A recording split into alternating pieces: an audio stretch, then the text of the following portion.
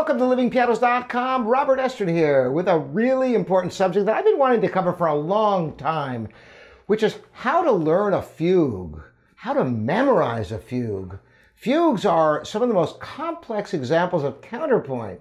Counterpoint, in contrast to most music, which has melody and harmony, typically on the piano you have the melody in the right hand and an accompaniment in the left hand, although not always, certainly. But whether it's a classical period like Mozart, like his C major Sonata K545, where you have an obvious melody in the right hand and a broken chords in the left hand.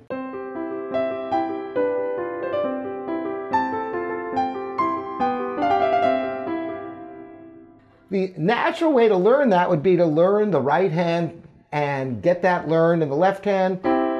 Just basically figure out the chords.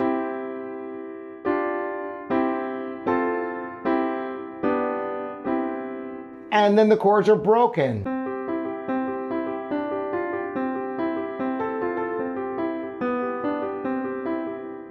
And it's not just in Mozart. If you go, into the 19th century, Chopin and his famous E-flat Nocturne, you've got a beautiful melody in the right hand, and here again, broken chords in a different way in the left hand.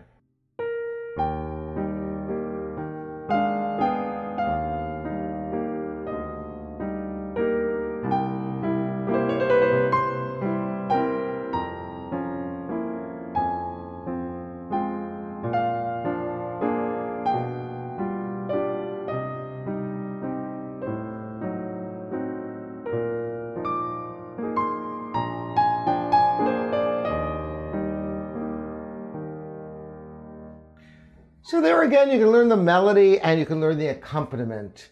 And so much music is that way, but when you have a fugue, it's all these intertwining melodies. And to demonstrate this, I've chosen the C Minor Fugue from the Well-Tempered Clavier, Book 1, from his monumental set of 48 preludes and fugues. And I'm choosing this one because it's a relatively simple fugue, and I want you to understand the methodology I'm going to show you, because this could apply to all counterpoint and all fugues. So the fugue subject, the way fugues are built, you have a subject and a counter subject, and the entire fugue is built upon these elements. So the subject of the C Minor Fugue from Book 1 of the Well-Tempered Clavier is as follows.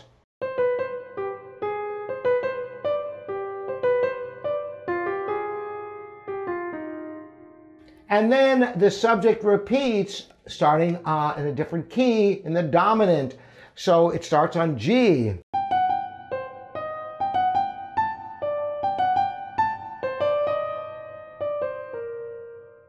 While that's happening, the counter subject is introduced.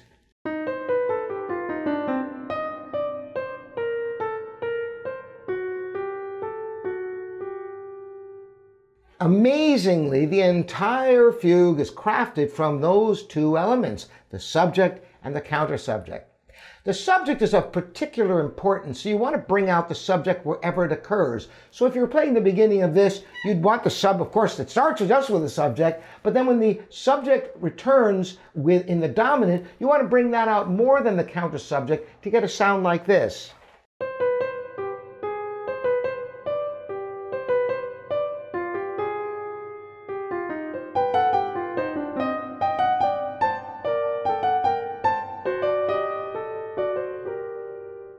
And throughout the entire fugue, you want to bring out that fugue subject. It continues on from there.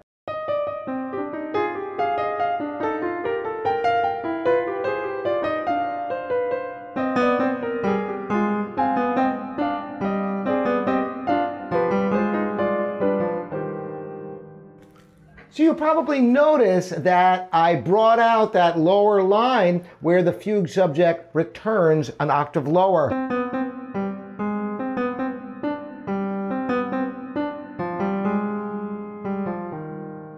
Well, eventually what happens, and here's where the difficulty is.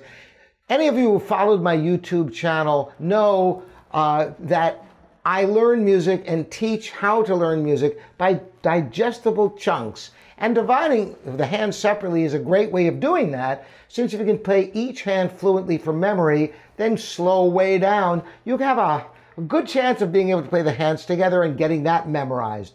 But in a fugue, sometimes it's not also neat and tidy. And by the way, it's not just in fugal writing, it's also in anything that has some substantial counterpoint. So I'm going to reference now about the end of the page. You have a place where the fugue subject is divided between the two hands. So this is the way you would approach such a thing.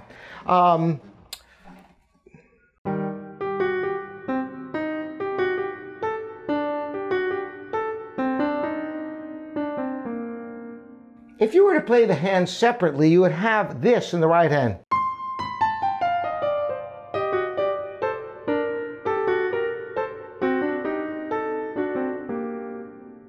And the left hand would have this.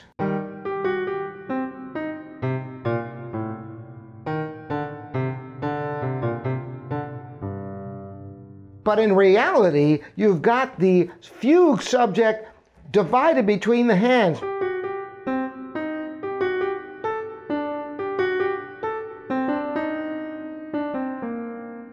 So you want to learn the fugue subject, any lines that go between the hands, you want to play them that way so you're aware of it, so that when you play the hands together you can bring out that fugue subject even though it's divided between the hands.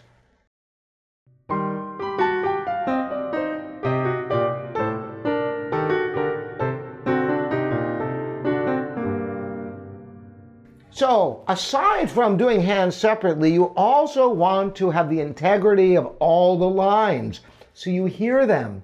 So you must go through and not only learn the hands separately, but make sure that you follow each voice through, particularly in instances like this, where a voice is divided between the hands. You've got to hear that voice. Play it by itself so you can hear it. Then when you play the hands together, even if you do learn hands separately, you can follow through the voice and hear the voice and not hear the separate hands into themselves, because they really are not complete by themselves. So this is the lesson for fugues today. It's the same methodology as learning any music, with this extra element of following the counterpoint of any lines. Now this is a very simple example. Sometimes you have things that get really hairy where notes are constantly dividing between the hands, and you really have to study the score so you can hear what's going on and not just abstractly learn each hand separately when it makes no sense. I hope this is helpful for you. Again, Robert Estrin here at livingpianos.com, your online piano resource. There's a lot of content coming your way and a lot of personal messages you're going to be getting from us soon. So I hope you enjoy these videos. If you like them, subscribe, share them with your friends, and ring the bell so more people are aware of the piano and we can share the passion we all have for the instrument. See you next time.